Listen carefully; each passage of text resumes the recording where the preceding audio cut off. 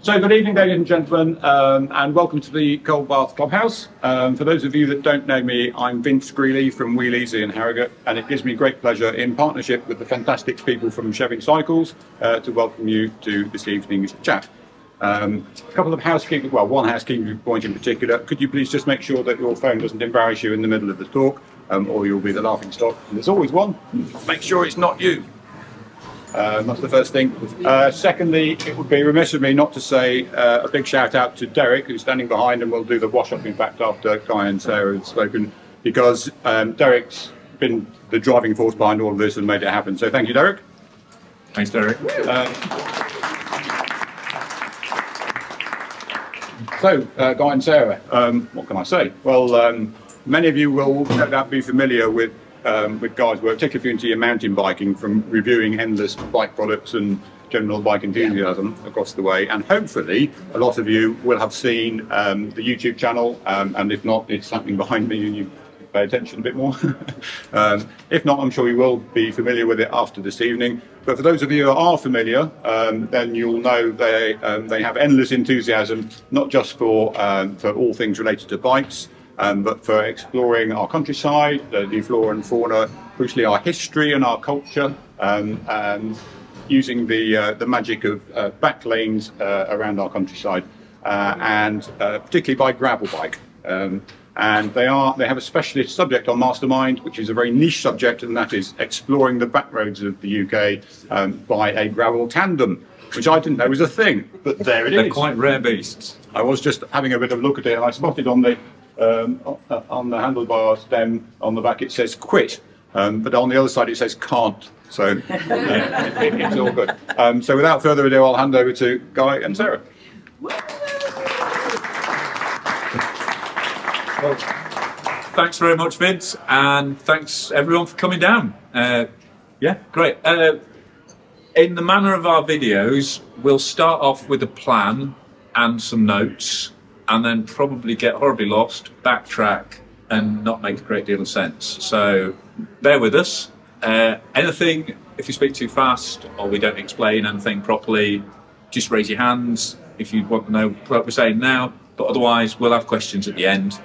And if we chew through what we want to talk about, Derek has got some questions as well that he's going to throw at us. So, but obviously, you know, we're here to tell you about the channel, but also to learn about what you think of the idea and how you'd like to see it presented. You know, it's something we're very much doing as a hobby at the moment. I've got another YouTube channel where I test bikes, but this is just our plan for doing something that we both think really enjoy doing, and it means we can also get cream teas and shandies on the business account. So, what is Pedaling Past? Primarily, it's a YouTube channel where, as Vince was saying, we take you through the history of the UK on quiet back roads, gravel tracks, farm roads, in the best way we think to enjoy that, and that's on a bike. But we've also got a Komoot app, if you're familiar with that, for your phone, or a website where we post the routes and photographs as well, so you can follow them online when you're actually out riding. And we've got an Instagram page and Facebook page as well, just kind of for news. So, Sarah. So Guy's sort of background in cycling is really well known, and he knows all about the bike side. It was actually from riding with my lovely friends that we started riding on road rides, and I was finding the roads a bit busy and I wasn't really enjoying it. I used to do mountain biking, and I really enjoyed that feeling when you're in wild and you're not quite sure where you are. So I had a lovely friend. So my friend Mike Hall, I don't know if you know who he was, but he set the world record for riding around the world. And he had this saying, and he always went, go get lost, then get unlost. And I don't like that. I like to get slightly mislaid and then find my way back. And that feeling of just being out in the woods or out on a gravel ride somewhere and then finding your way back, I really enjoyed. But we realised that it's really hard to put routes together, especially when you're looking at gravel rides, because you can be quite a long way on an OS map. And then Guy started putting it all together, and I realised that these were actually really good at that. And I thought, this is something that we can share with people. So we started to share our routes. People were really enjoying them. And the history side of it... Turn it on.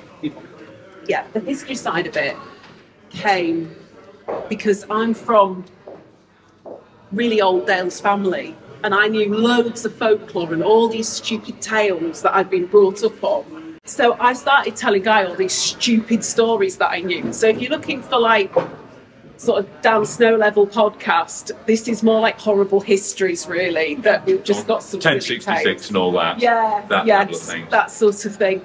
So basically that's where it came from, was you telling me it was a great idea, or you thought it was, and we ought to get on with doing it before someone else did it. Yes. So, yeah, it was Sarah's foot up my behind that started the whole channel. So, what do you do? What's your part of peddling past? So I do all the sort of history research. I'll look at somewhere and go, I really like to go there. Can we get a route together to go there? And Guy will see if we can get... Yeah, because that's part of how it started. You had a plan where you wanted to start a ride in a different alphabetical place. Oh, God, did you? Yes, this was years ago. I forgot about. You wanted to do the alphabet. So the challenge every time was for me, Sarah would go, I want to start with some... Well, we're up to C now. We have to start with C, but I want a castle or a pond. And so that's how it... I clearly forgot about that. So that's how it started. That's how it started. But then you started doing the research side. Because you work in research science. Yes, I do. With your work anyway. And I'm really nosy. I have to know the far end of everything. And, oh, well, what's that? And we're pedalling along a bit. Oh, what's that over there? I like the look of that. Can I look? Because the thing is, I like to look about when I'm riding. Thank God I'm on the back of a tandem. But I'm looking about, and I don't really like that sort of... Right, I like to be, oh, what's that? And I found something interesting. Let's stop. Let's go and have a look at it. And that was really where it all started. Yeah. Was me spending a lot of time finding out about these places on Guy's wonderful putting together routes. Yeah, and the nice thing is about historical routes, historical places, is that they tend to be joined up with ancient trackways, which are often neglected now, but still perfectly rideable on the bike. I mean, Roman roads are fantastic way to get around the country. So you go to somewhere like Norfolk, and they're basically a motorway. You know, they're still really well drained. They're not always straight, but they're not. You know, they're generally quite straight, and you're just free from traffic. And sorry, I've jumped ahead of it here. I did that too. That's all right. So it was basically, you know, why we chose gravel. I mean, are people roughly familiar with what a gravel bike is? It's just any bike with slightly bigger tyres, is what it actually is. And it's just, it's a bike it gives you a bit more freedom to ride off-road. We don't do anything daft. That's from the other channel. We occasionally get it slightly wrong. I think the video from Reef might be coming up later where we got lost down a quarrying site, which ended up a bit of an explore. But we do always put on what sort of level it's at. We'll always say, this one's like you need a mountain bike to do it, or you need to be quite a technical rider, or there's one that we've done that is the front of Knaresborough, and it takes you, we'll show you around where to get a coffee, and that is if you were a real beginner, if you had maybe your children or grandchildren with you, that'd be a really lovely introduction, because it's really flat, it's not technical at all. I think it's 7 kilometres there from there.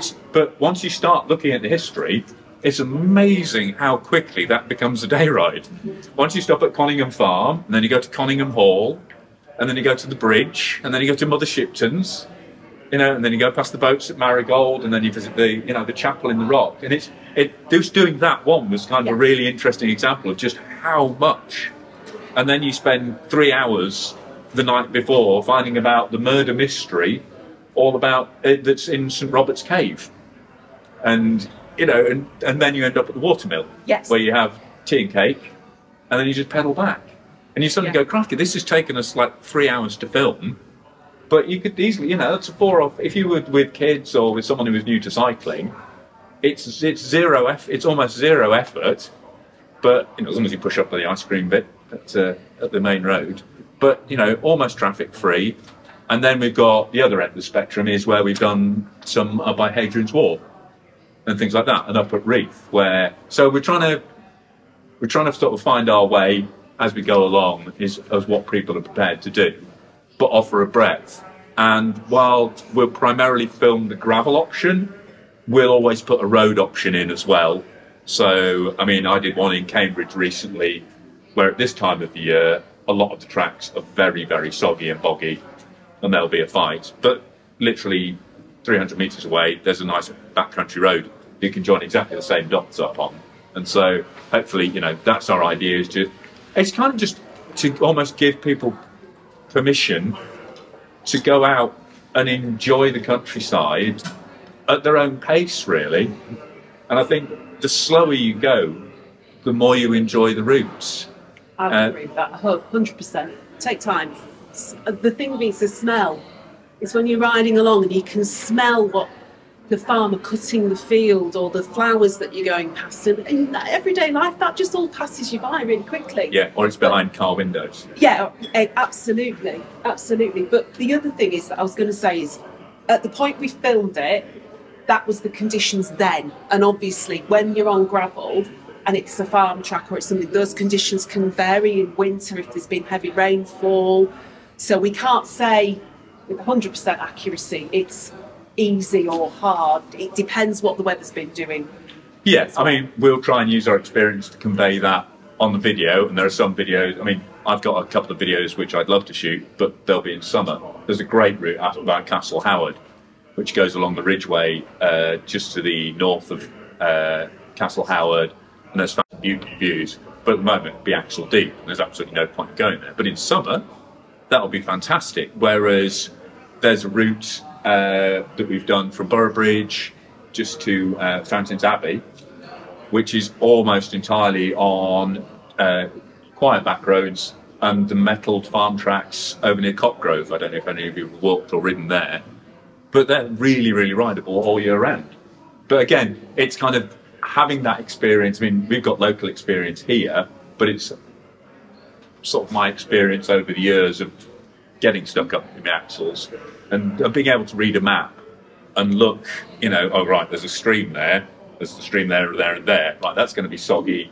It's at the bottom of a hill. It's in a wood. Probably not worth riding at this time of year. And like Sarah says, it's something I've always done. I've always thought maps are far more interesting to read than books. And I was actually lucky enough to work with Cycling UK. I don't know if you've heard of the King Alfred's Way routes and the West Kernell Way in Cornwall and the Rebellion Way in Norfolk.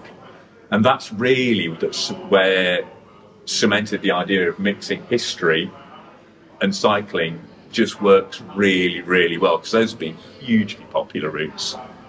You know, there's whole businesses opened on the backs of that, selling King Alfred's cheese or, you know, Avebury Stone Circle cyclery or whatever. You know, there's little people working in garages now, purely, you know, having given up their job just so they can look after people coming past and, you know, camping as they go through. So we're like, well, not everybody wants to do a 300-kilometre round loop. Maybe if we just cut it into chunks so people can try the idea, then that's what the idea of these routes are. But what we're trying to do also is group them around a centre. So you can either stay there for the weekend or for a couple of days and do a series of loops out around, or if one route is going to be too short for you that day, you can daisy chain two together. So the example I made with the route from Boroughbridge out to Ripon, there's another route that links from Ripon out to Brimham Rocks. So you could easily daisy chain those together and form. And so as we're building it up, that's the idea, is to just create more of. Yeah. It's kind of. We're calling it hummingbird tourism. So we're creating sunflowers or daisies. So you're in the centre and you're doing loops out, and then you're staying there and hopefully helping the local economy along with all these wonderful cyclists, so they'll think we're all great. Yeah, because if you're coming in and you're spending in the local shops, which is something we really believe in, using local independent food and things like that, you're actually bringing something like a hummingbird coming in and pollinating the flower. It's a marketing phrase they use at Cycling UK. The one they don't generally use is seagull tourism. which is just flying in, stealing stuff, and being all over the place. So we're trying to avoid that and just promote.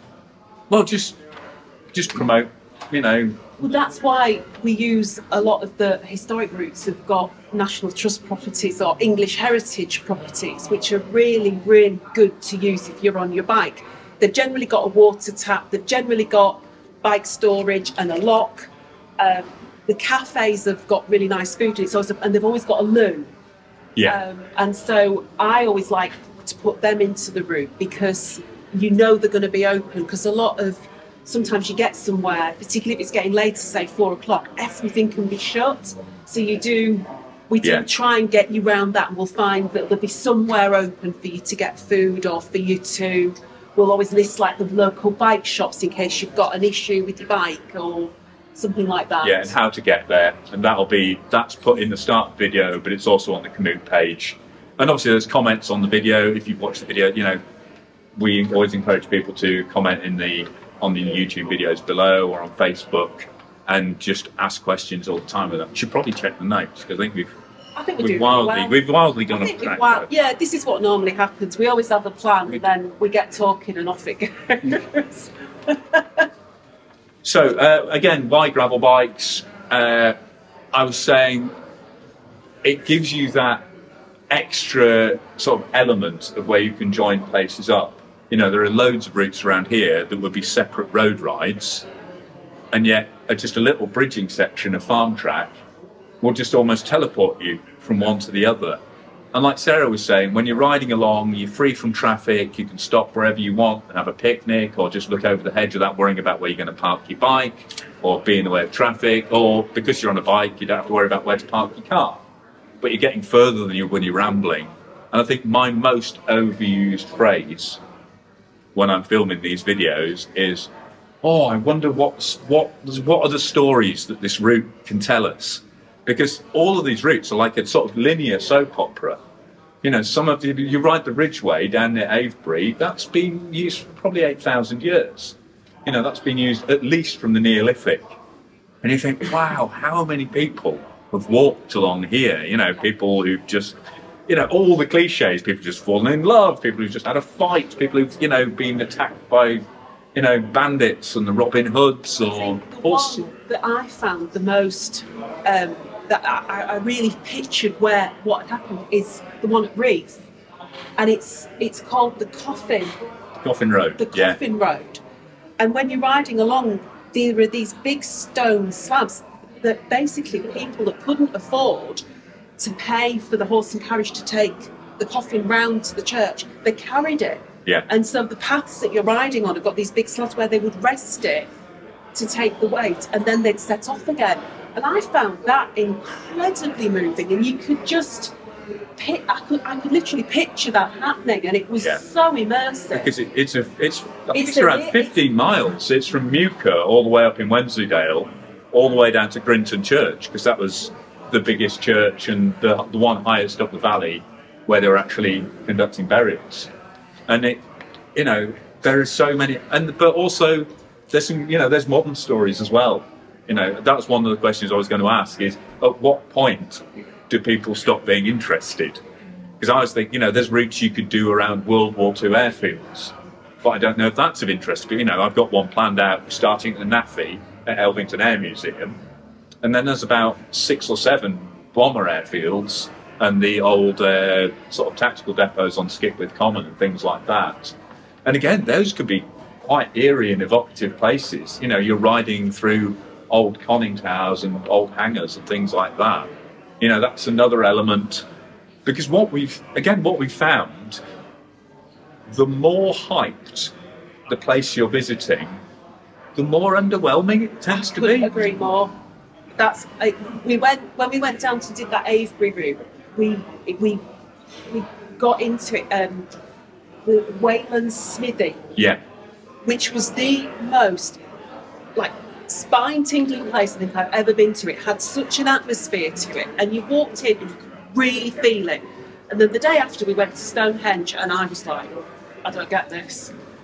because it was packed, and that we were there. There was a druid at the same time. Yeah, there was a druid popped out. Really Wayland Smithy is an old Neolithic long-chambered tomb, and we got chatting with this obviously bearded chap Yes. and his girlfriend, who were on a tour all the way down from Anglesey to Kent, weren't they? They were doing a little dance with trees. Yeah, we were like, right, okay, we won't film the little dance with trees, but bless them, you know, they were still having that tradition. It's just, you know, it's a mound in some trees, but it felt very personal, and because we'd ridden there, you know, we'd immersed ourselves in the landscape. We'd seen the number of sort of burial mounds increasing as you got close to it, and you had that real sense, you know, yes, you're not on a horse, you're not wearing sandals or carrying a spear, but I think travelling on a bike or on foot certainly gets you a lot closer to that sort of time travel feel than you would in a car. And also I like the phrase time travel gravel, so I try and throw that around as much as I can, although my daughter insists that doesn't rhyme. You're never going to persuade. No, exactly. No, we're never going to persuade a phrase that doesn't rhyme. But yeah, you weren't impressed with Stonehenge, were you? I really wasn't. Oh, and also, top gem, St Mungo's Church. How many of you have ridden past Cockgrove? North of... Have you ever been into the tiny little chapel? Did you know there's an Iron Age fertility carving on the wall in there, and a medieval font? Absolutely fascinating. And just to the side of that, there's a pagan shrine that's a spring as well, which is the original St Mungo's. So the chapel is very close to that, and it's everywhere you look. Every field that looks like a large pair of corduroy trousers is an old medieval field system where, you know, successive ploughs have tried to put the earth in the centre, which was their allotted patch, rather than putting it on the neighbour's patch. You know, or there's innumerable like deserted villages. Even between here and Ripon, you could get absolutely lost in the history. And you found the thing I do keep finding, and it's quite accidental, never meant to do it, Greek Orthodox churches. Yeah. In the middle of fields. I've found 3 now that we didn't know. Was it 3? Yeah, it is, isn't it? Because we found that one. Found the one in a railway station in Norfolk. Yeah. Absolutely. The most beautifully decorated. Oh, the tin one. That's right. The Sandringham. Yeah. I completely forgot that. Yeah. And it's that sort of thing. It's that feeling that you've discovered something special. And for me, we did a ride where Hockney painted. You know the Huggett. Oh, round Huggett. The Huggett ride, and we'd had a right mare. We were trying to come through this field, and there was cows.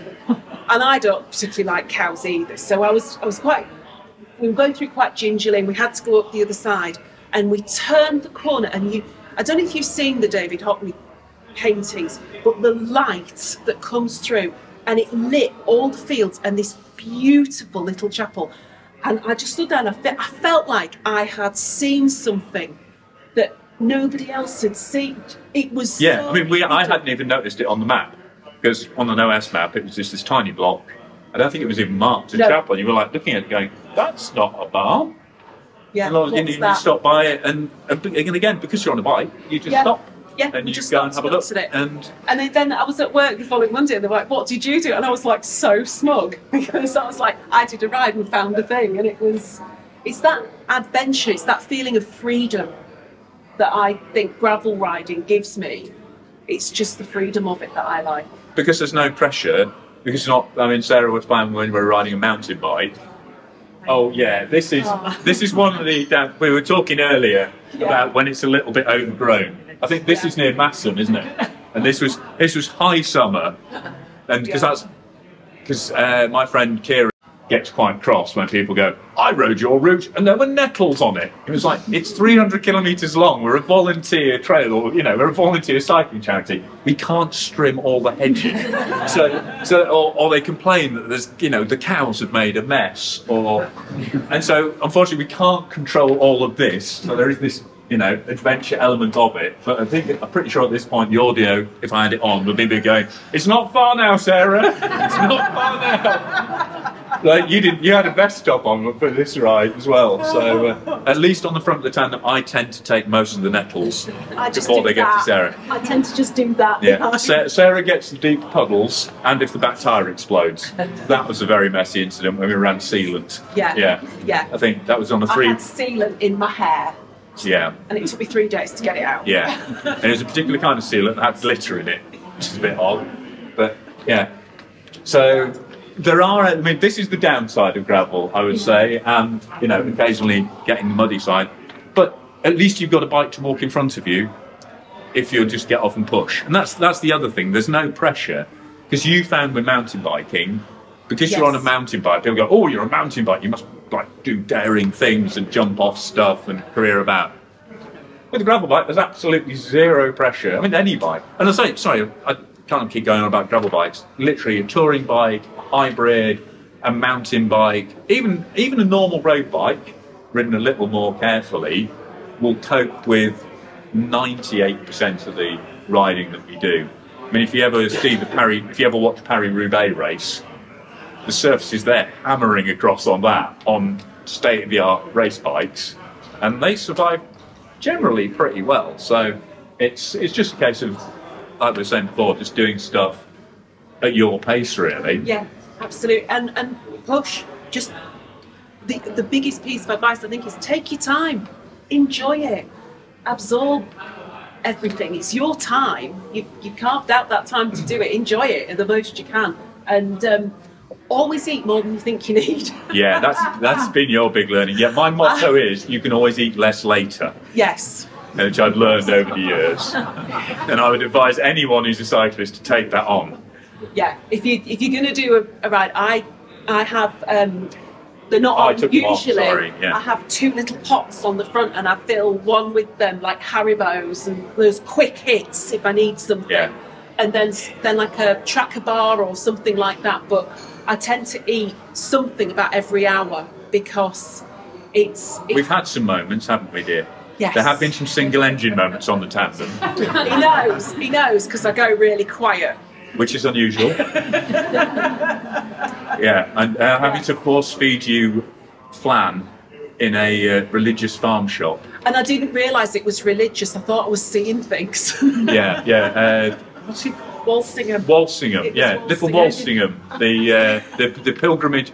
What's they call it? The Nazareth of Norfolk. That's I right. believe it's known as. That's right. Again, I thought it was a farm shop, and I said to you, I keep seeing the Virgin Mary. Yeah, and many priests, and you really thought you'd overcooked it that day because it was quite a hot day. Yes. But yeah, I mean, so we have had variances. You know, we had our little sort of desert moment in Thetford Forest in about 45 degrees. Turns out tandems don't work so well on sand.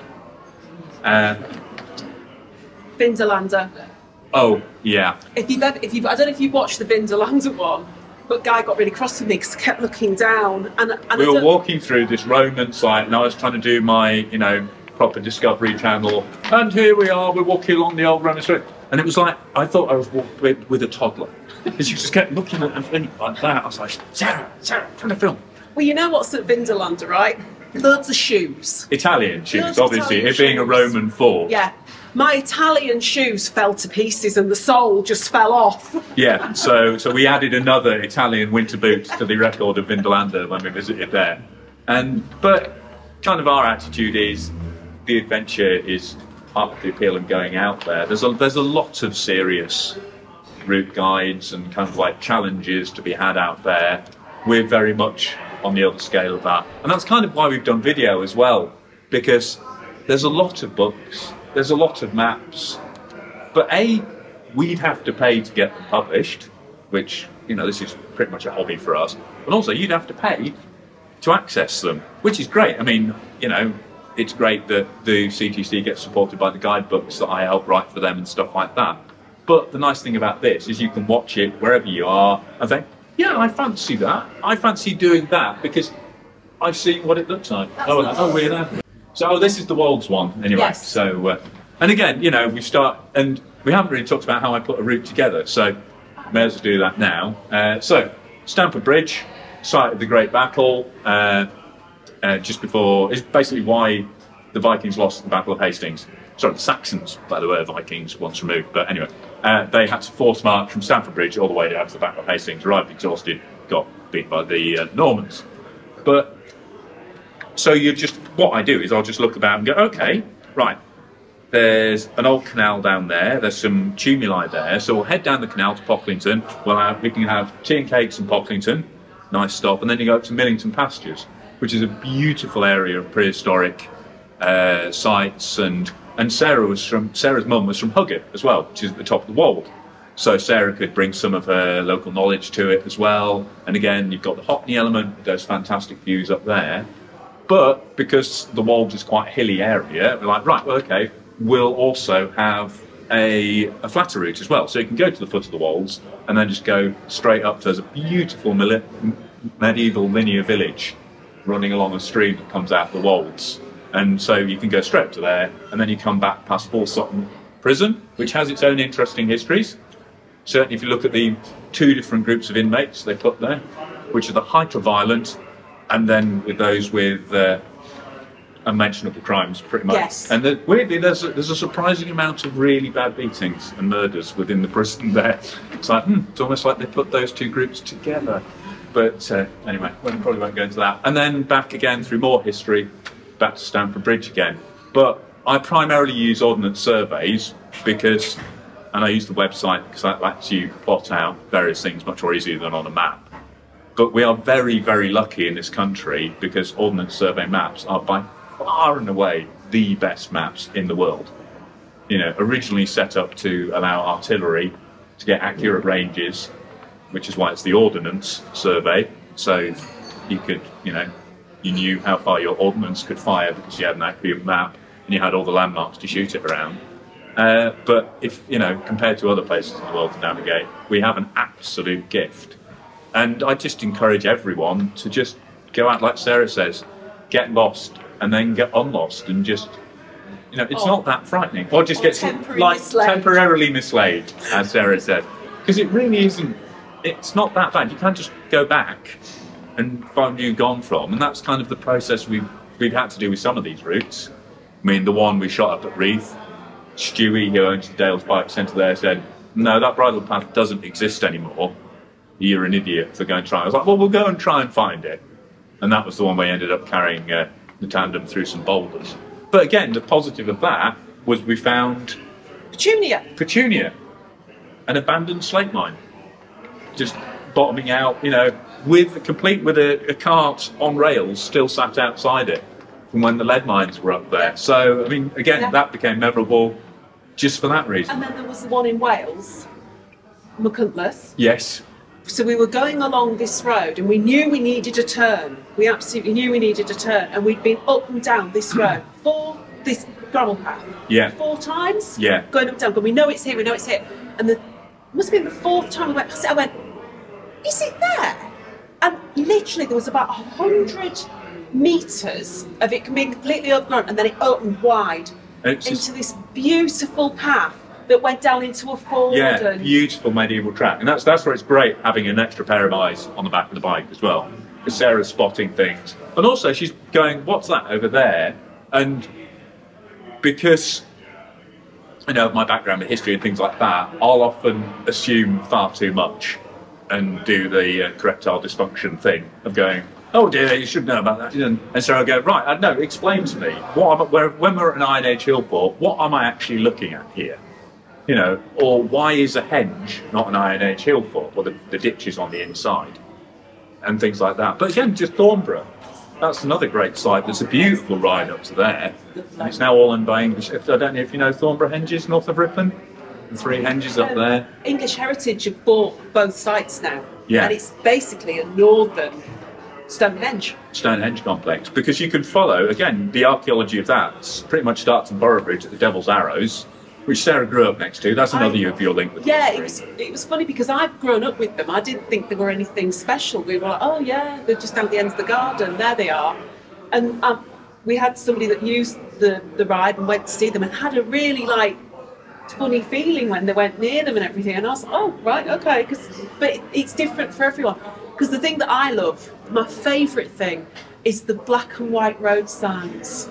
you know you're out in the proper country when the road signs go to be those black and white ones. Yeah. And I always say to you, oh, I know it's going to be a good ride if there's black and white road signs. Yeah, and you make me take, that's Sarah's other key job, is actually making me take photographs, because we try and populate the commute side with photographic highlights as well. And eventually we might do pamphlets if you know, well, I think we've been talking long enough now, really. Yeah, we have. Yeah, so, you know, we'll open it up to questions now, and just things like, you know, without being too selfish, it'd be great to know what you think of what we're doing. You know, do you think it's just an indulgence on our part, and, you know, bloody hell, they think they're full of themselves, telling us all about their rides around the countryside. Why on earth would we want to watch them? You know, we'd rather have a map. Or, you know, do you use GPX files, or would you like a website set up for it where you can print out a paper map? And sort of, you know, what do you find good about how we're doing it, and what you don't? I mean, you can come up and just collar us later. But I think, what have we missed out, Derek? You've covered what you need to cover. I mean, I think ultimately you've enjoyed doing what you're doing, and let's be honest, we've all done rides before. One question from me is, why are you still smiling at each other? I mean, I've been on ride after 5 minutes we're arguing. It's the tandem. Genuinely, yeah, we've not really talked about the tandem. We're lucky that we really get on well riding a tandem. I've ridden tandem with people who are very, very fit, very, very focused, and it's like they're pedaling in the opposite direction. And the other thing that nobody understands about tandem, Sarah is completely in charge of the steering in the direction we're going. All I do is waggle the bars on the front and brake. But actually, all the leaning and actually going around corners, particularly off-road, is entirely down to Sarah, because she's in the centre. So if she leans, there's nothing I can do with those handlebars that will stop that bike from going that direction. So everybody that shouts at me, she's not pedalling, I'm the actual engine. yeah. Plus, and you're the steering as well. So yeah, we would be very, very rich if you had £1 for every time we said that. But, and also, it's just if we can actually chat as well, because I had it made as long as I could, so it wasn't completely deafening, all the chat coming from the back. But seriously, you know, it's a great way, because I ride for my job, it's a great way for us to, you know, ride together and get to the same place at the same time, even if that is occasionally upside down on the screen. Not very often. No. Not very often. Sorry. Can I just say, I'm lucky enough to have a stoker who is my turbocharger as well. If I want power up hills, this is what does it for me. Well done, Yvonne. The other thing is, just looking at some of your filming, I'm just astonished that you found a dry route in the middle of winter. This must have been 5 years ago. This was on North York Moors at the beginning. Oh, yeah, yes. Dry. Yes. When did this happen? Actually, that route is surprisingly weatherproof. The one along the Scarp at Sutton Bank. Yeah, because it's old drove roads. Again, that's something to look at. Old drove roads for cattle, which you know you're on because there will always be nettles alongside them, because nettles love old pea. So it's been cow driven along them. They love the nitrogen in it. So you can often tell when you're on an old drove road, and they're really broad. And the ride from Sutton Bank, you can pretty much ride all the way to Saltburn, off-road. And so we did that as a feature once for one of the magazines I worked for. And the idea was we set off at dusk, and we were going to arrange to end at the pier at Saltburn as the sun came up, because we thought it was a cheesy title, peer pressure. But unfortunately, that night there was a huge tailwind, and so we got there about 2 o'clock in the morning and had to sleep underneath the photographer's van for 3 hours. But anyway, again, it's localised. Like I say, there are some routes I wouldn't do now, but then there are I can think of routes straight away. And this was something I've said to Vince. If anybody wants to come and sort of have a trial run on a pedalling pass style route, or just a gravel style route, we'd be absolutely delighted to take a group out. And we might try and get that set up as a club thing, actually. There we go. Could I also just last thing? You rode back past Snake Castle. Yes. I've seen you been in. Yes. Into the church. Yeah. Yeah. Yeah. But often we don't get chance because we're trying to. I mean, I'd say if anything, we kind of gloss over stuff. We'll often go past things like I did the route of Cambridge. I went past Duxford Air Museum. I mean, that's a full day. And, but each spot, even just, you can spend a long time just at the Aldborough Roman fort and things like that. So, again, what Sarah says, the longer you take, I think, hopefully, the more enjoyable the routes will be, because you'll just spot more and, and get more out of each point where you stop and each point where you take it in. Sorry, Penny. I was just thinking, we listened to a bit of this. Have you got any of this? Could you turn the volume on so we can see what it sounds like? It's got a little tea room. Essential knowledge. Yeah. And so this is what we'll try and do as we're going along. It's a really nice one. The meander through. The village in itself is beautiful. Oh yeah, this is the Hugget. Yeah, this is. Oh, this is Hugget, yeah. Yeah. And that's the Minster Way there. The walking route that comes through here. And to make navigation easy, you can see there. Yeah, this is basically following. This is my very high-tech way of telling you where you are on the route. 164. Sorry, I'm no, as you'll probably guess, I'm no IT specialist, but just a little clip in the top corner. You're going the right way. And what? A beautiful bit of riding. Do people use the what 3 words app at all? So, I mean, would it be helpful for each clip if we put a what 3 words locator on it? Okay, right. There's things like that. If we can, if anybody wants to come back with suggestions or after this evening, if they relay them to Rich, or just leave them in the comments, that'd be great to know. Oh, Sarah loves Highland cows as well. She's not massively fond on. I like them behind a fence. We're in Millington Pastures now. Ride so fast without spilling a beer. An alpine field. Practice. But Sarah's definitely found Shandy is the best energy drink. I don't know, there's just something really... And many a rider's been saved by a pub garden. Yes, I love a shandy. Oh, and those are my road signs that I like. Friendliest pub stop. I'm quite obsessed by pubs, quite clearly. It was so nice. Lovely summer's evening. Right, I'll try and I do feel slightly nostalgic, I think. That's the right word for it. Try and find that chapel we were talking about. How long is each video in relation to a ride generally? That's the average length, about half an hour. Oh, we've got the adverts. Yeah. How long is this video, guys? Do you know? How long's the average video? About half an hour, depending. I don't have an aim. They're as long as they are, but I try and keep it to about. I mean, that's one of the things we found because as we've sort of done more of them. Is working out how to sort of record less, almost, because the temptation is to start filming everything. Yeah. And then it's really easy to lose focus. And also, I mean, Sarah made the point early on, don't put everything in, because then there's no surprises for you when you're riding. Yeah. So, and also, that's a neat way of glossing over things where we haven't noticed it, I haven't made the right notes, or we haven't noticed it. It's amazing how many stately homes there are that aren't even listed. Or you'll be riding along and go, wow, look at that! But that's, we'll pretend we leave those in for people to discover and enjoy themselves. Just trying to find... It was towards the end of the ride, wasn't it? What should novice riders think about tackling one of these rides? Because obviously you guys are used to it, but a lot of us, it's quite intimidating. I think what you need is good layers. You need to make sure you've got a warm jacket. So was this bike or clothing, Derek? Okay. Yeah, but I think food that I mentioned before, I always have my carry packs. We've always got spare clothing with us because it's British weather.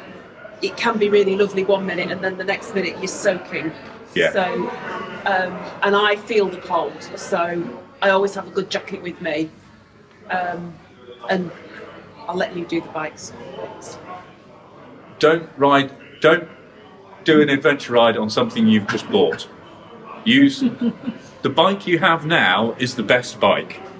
I would say, so don't, or by all means get to Chevin, buy a lovely new gravel bike, but don't. The first thing you do is set off on a 300-kilometre ride around, Cornwall or something like that. Use tried and trusted equipment. You can ride any bike anywhere, right? Yeah. Any bike anywhere. It just might not work as well in some circumstances. But do you know what you can all take from the bush? Yeah, exactly. Yeah. Any bike anywhere. And also, if you're using e-bikes, we'll always try and include places which have charging points where you can, get recharged. But we've found a lot of the times, as long as you ask nicely, most cafes, and you take your charger with you, a lot of cafes will be perfectly fine. If but don't be a rambler. Don't buy a lemonade and then all sit outside with your sandwiches and your flasks, all 10 of you, because we've seen that happen so many times. Go in, but buy yourself a nice snack and a pot of tea and make it worth their while to recharge your bike for a while. And again, we've had some great chats with people, like the pub we stayed at in Uffington when we shot that video. They had no idea that King Alfred's Way, literally hundreds of riders a day were passing just at the top of the hill. But then when we have Facebook pages for each of those routes, and where local businesses and stuff have engaged with it, it's been really, really popular. They've got great business from it, just from going, oh, we're open, we've got a campsite, or we've got inner tubes or a pump or something like that. But yeah, I'm sorry, not past the chapel there, but I hope you saw it, that little chapel coming out of literally in the corner of that field with the sun shining through it. We hadn't even planned on that. And then it is the unexpected stuff. You will find things, and you can just, even when you're going along something like this and you've got all the yellow fields around you, it's stunning. I mean, the countryside, particularly Yorkshire, it's so beautiful and it's so varied. The differences between the dales and the wolds and the coast and Sheffield. Yeah, but again, I mean, Sheffield has been fascinating history in itself. Yeah. Absolutely, it's just a bit hilly. Yeah, because we keep saying we're going to do one in York. Yeah, we need to do York. We're thinking of doing that on hire bikes, just because we figured a lot of people would go there. Yeah. And hire a bike. It's quite a daunting task, York. But the route we've got, again, we've tried to do something different in it, where we've taken people down snicker ways that you can use on bikes and things like that. Because if you go to York, there's a minster. You don't need pedalling past to tell you there's a minster there.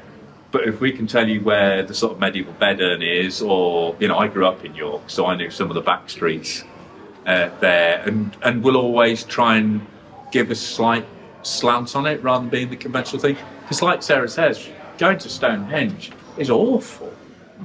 It's, for a start, most of the Stonehenge Museum is about 70% shop. It's about 10% of an artist's impression of a sun coming up in the Paleolithic period. On Sarah's account, the worst public loos you've ever been in this state-of-the-art centre. And the only way you can get to Stonehenge is in a bus. Unless you park at Larkhill and ride down the track past the hippie encampment, and then you come upon Stonehenge beautifully through burial mounds, and you're just the other side of the road. But, and you haven't paid. I mean, we're just to point out, we are English Heritage members. We're not encouraging you to bypass the English Heritage, but I think it was maybe £90 or something. Can't remember. I remember I was shocked at how much it was. And yet you can pedal to Wayland Smithy and meet a genuine druid popping his head out of a Neolithic tomb, absolutely free. Sorry, in terms of geographic coverage, what's your network like around the country then, or your routes? It's utterly random at the moment. Yorkshire we've done a lot, just because it's handy for us. Norfolk we've done some because I was doing some work for Cycling UK in Norfolk, and we ended up going there on holiday as well. And so, and it's a really good place for nice, easy cycle rides. I've done some stuff in Wales, but I mean, we can go wherever we want, but I think we're going to colour in Yorkshire first. Yes. Just because it's convenient. And if you've got somewhere that you would like us to do, let us know. All suggestions are very, very welcome. What I'm thinking is, if you let us know distance as well, because at the moment we're kind of guessing, and some of the rides are quite long, some of them are very short. If you let us know what sort of distances you've been looking for, I think that'd be really helpful. Yeah, I mean, we moderate them in terms of, so if it's a more hilly ride, if it's more challenging terrain, A will flag that up, but will also generally make it shorter.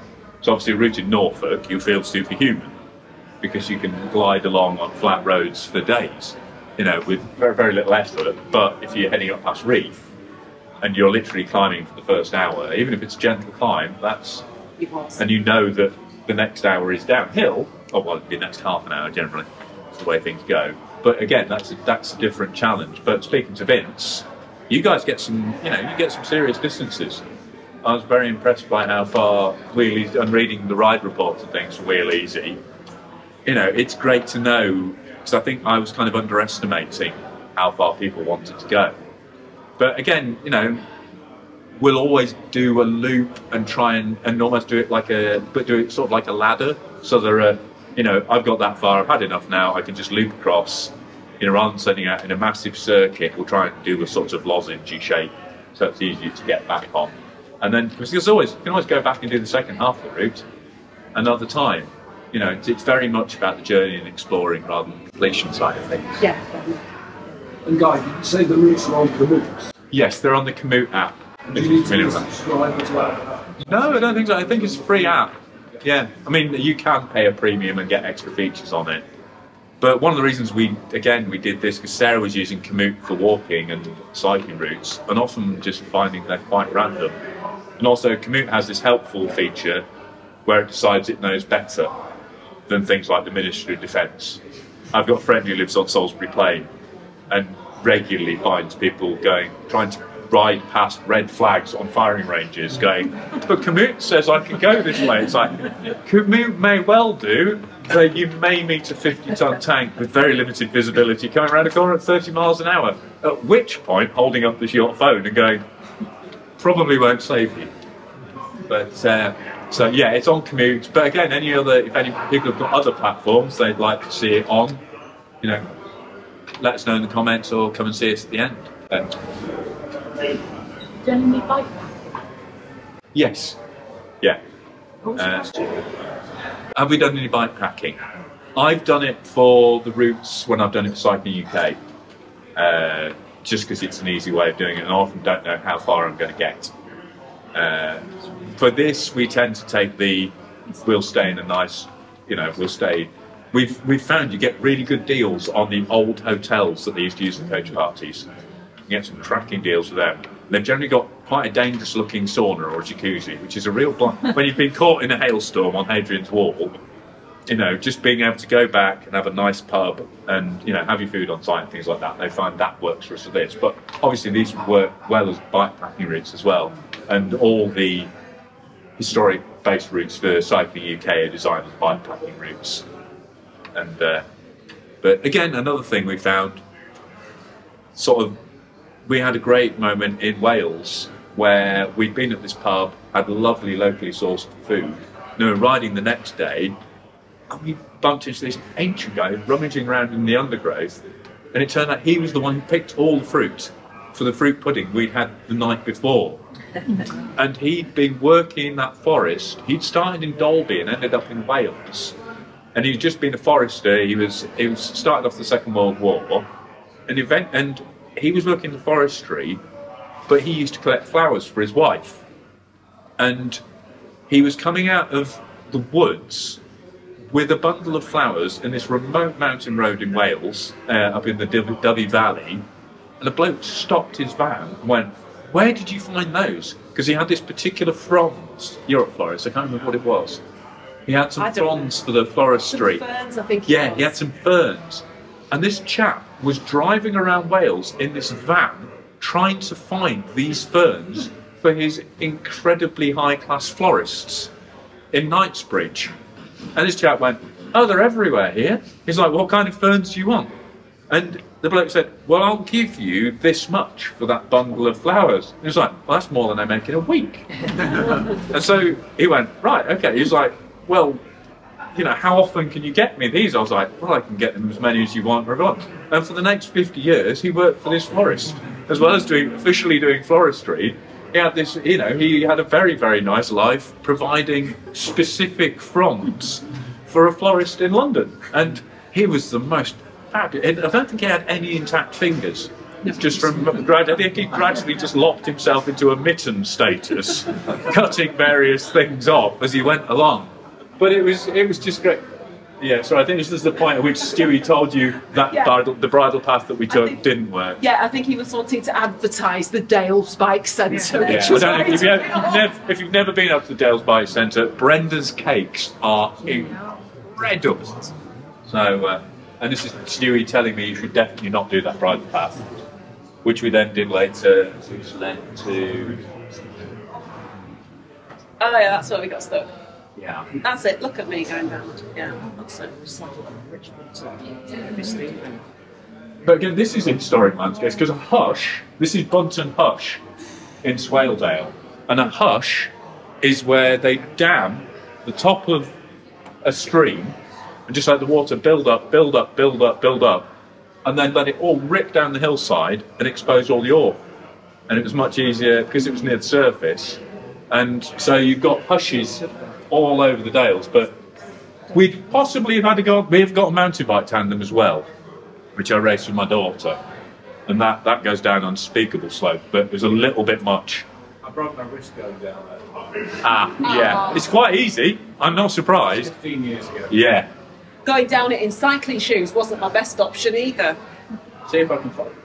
Sorry, you remember? There we go. There it is, there's Petunia. There's Petunia the Mine. Priscilla! Priscilla. There Sorry, it is. yeah.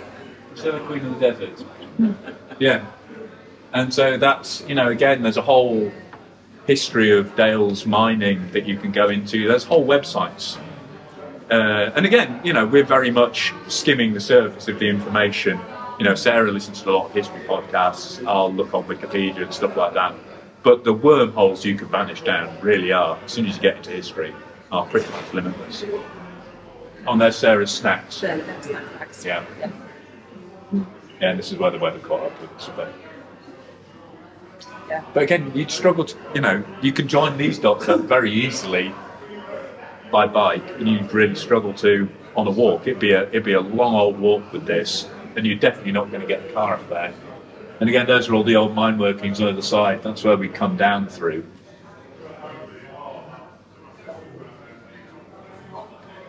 We were very glad the pub had the open fire going. And we were very glad we had extra jackets with us. Yes, this was a good extra jacket. I already had a jacket on, and then I had an extra jacket with me. Because this is August. I mean, you were saying before, how do we find dry routes in? I think it was about this time last year we shot that route up on Sutton Bank, and it looked like glorious summer. This was August, so that's British weather for you.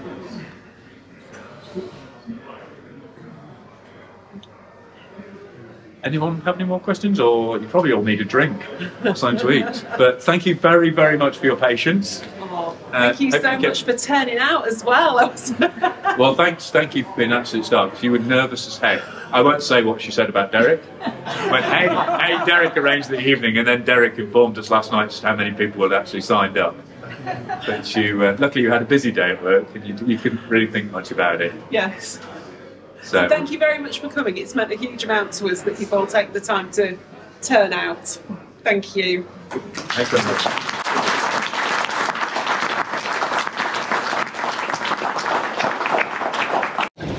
And on a crisp November morning like this, I can think of no finer way to experience ancient Britain than on a bike.